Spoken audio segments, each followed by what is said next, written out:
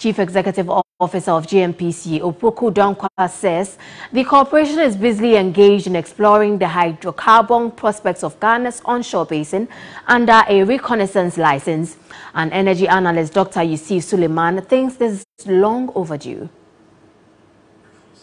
Just to make sure that we concentrate on the core mandate of the establishment, which is to explore and then produce. It stands as a credible conduit to catapulting GNPC to be a standalone operator. Seismic data emanating from this particular basin is proving to be promising, as we are told. We just have to use this data to be able to get the required financial partnership, I won't say total financial support, to get the required financial partnership to be able to champion, drilling that. But you have to explore, appraise, develop, and then produce.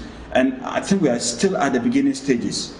We have to make sure that we let Exploco take the core business of GNPC as it was set up. I think we need to get our ass together, make sure we put enough resources into these areas to channel credible data so that when we are going out to the financial market for support, and whoever is going to analyze the data will find it credible enough to be able to partner with GNPC to produce this oil in this Voltaian basin in commercial quantities.